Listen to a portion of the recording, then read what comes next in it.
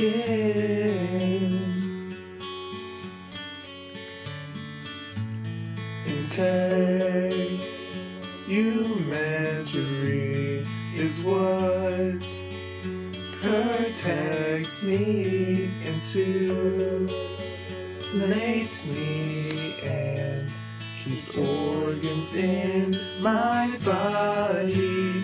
And first is hair shafts, they grow from follicles. Arrector, Pili muscles pull the hair when you are cold.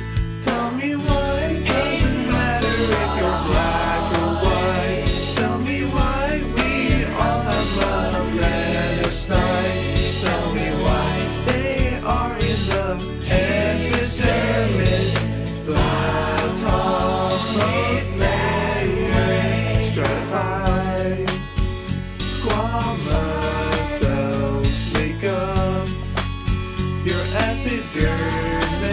Yes, I know it's too late, since the cells are dead anyway.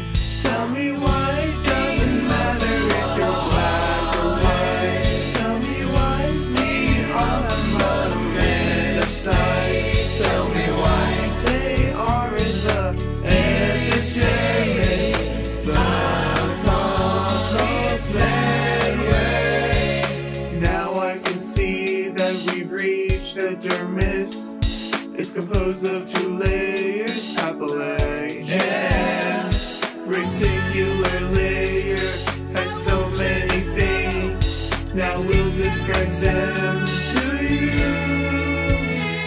Pili, fingerprints and masters, corpuscles, feel pain, feel pain, feel pain, feel pain. But that's not all. Collagen and elastin are in the reticular layer.